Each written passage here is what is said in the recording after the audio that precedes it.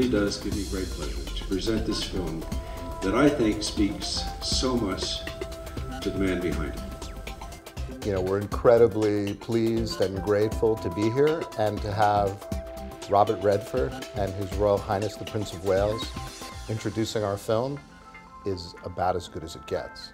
I must say I'm enormously touched and flattered that Robert Redford should even have considered, apart from saying nice things about me, but also arranging for this film to be shown at his Sundance Festival here in London.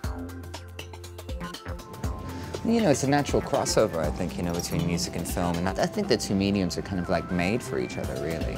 When I found out that the film was in the festival, I thought it was amazing, incredible. I've never even seen it on the big screen yet. It's always been, like I said, at the back of a bus, on tour, like editing it on a tiny little laptop and things like that. And then you're suddenly submerged into the cinema and it's here on a ginormous screen and sounds going and everyone's, you know, in there laughing along with it at the right times and then, you know, silence at the right time. So, yeah, no, you know, really enjoyed the whole experience.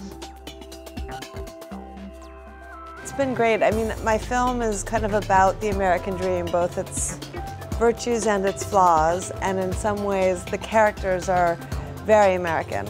So it was interesting to see what would translate and what wouldn't, and it seems like it's translating really well.